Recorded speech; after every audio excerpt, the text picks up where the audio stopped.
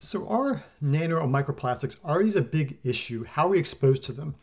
This article that's attached to this with the graphic actually shows how we're exposed to most of our microplastics. And most of them are actually through drinking water bottles, which kind of makes sense, plastic water bottles.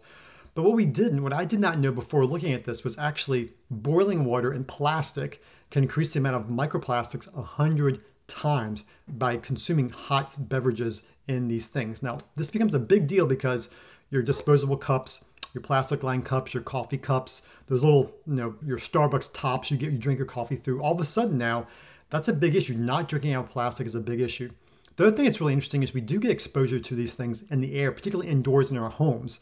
And this is from the breakdown from vinyl stuff, flooring, plastic that we have in our houses. So this is another advertisement, so to speak, for everybody needing a HEPA filter in their homes and houses. So it's not just consuming it, it's not just food being wrapped in, but it's what we drink out of, and it's actually the air we inhale. So something you can do. We'll talk about this a little bit later. I'll actually talk about ways to minimize microplastic exposure. But one of the big things is to stop drinking out of plastic containers and not to boil or put hot water into plastic containers.